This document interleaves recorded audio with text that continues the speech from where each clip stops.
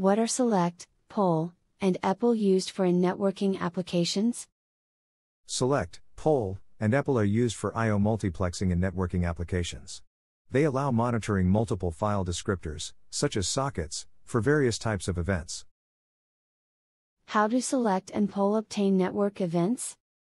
When select or poll is called, the program passes a set of file descriptors to the kernel. The file descriptors passed to select, poll, and epoll are typically the connected socket descriptors. The kernel examines the status of each file descriptor and determines which ones have generated events. The program can then iterate over the returned file descriptors to handle the corresponding events. How does the select function implement multiplexing? The select function implements multiplexing by placing connected sockets in a file descriptor set and then calling the select function to copy the file descriptor set to the kernel. The kernel checks for network events by iterating over the file descriptor set. The file descriptors are organized into three sets: readfs for readable events, writefs for writable events, and errorfs for exceptional events. The kernel checks the status of each file descriptor in these sets and adds the ones with events to the corresponding set. The file descriptor set is then copied back to user space, where the application can iterate over it to find the readable or writable sockets for further processing. What are the limitations of select? Select uses a fixed-length bitmap to represent the file descriptor set and has a limitation on the number of supported file descriptors. In Linux systems, this limit is defined by fd_set_size, with a default maximum value of 1024, allowing monitoring of file descriptors from 0 to 1023. How does poll obtain network events? With poll, the program provides an array of poll structures, each containing a file descriptor to monitor and the events of interest.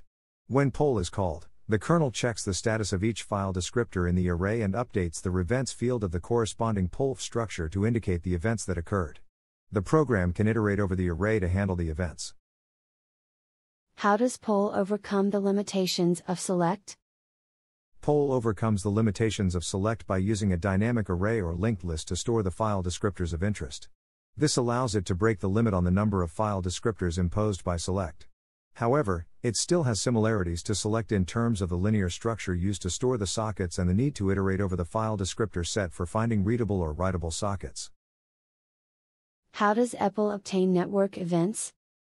Epoll uses a red-black tree in the kernel to track the file descriptors of the monitored sockets. The sockets to be monitored are added to the red-black tree using the epoll_ctl function. When an event occurs on a socket, it is added to the ready event list in the kernel.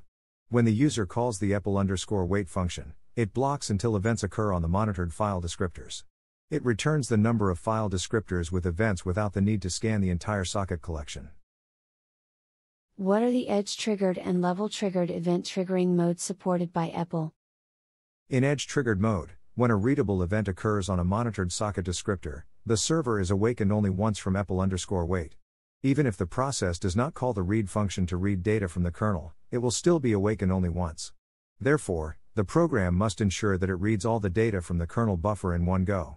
In level-triggered mode, when a readable event occurs on a monitored socket, the server will be continually awakened from epoll_wait until the data in the kernel buffer is completely read by the read function. The purpose is to inform the program that there is data to be read. What is the advantage of edge-triggered mode over level-triggered mode in terms of efficiency? Edge-triggered mode is generally more efficient than level-triggered mode because it reduces the number of system calls to epoll_wait. System calls have some overhead due to context switching. However, it's important to note that the efficiency advantage is realized in specific scenarios and not in all cases. What are the advantages of epoll over select and poll? First, it uses a red-black tree in the kernel to track the file descriptors being monitored, allowing efficient operations with a time complexity of O log n.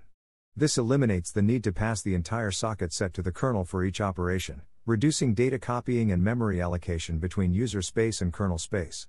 Second, epoll uses an event-driven mechanism with a ready event list in the kernel. When an event occurs on a socket, it is added to this list. When the user calls epoll_wait, only the number of sockets with events is returned, avoiding the need to scan the entire socket set like select and poll.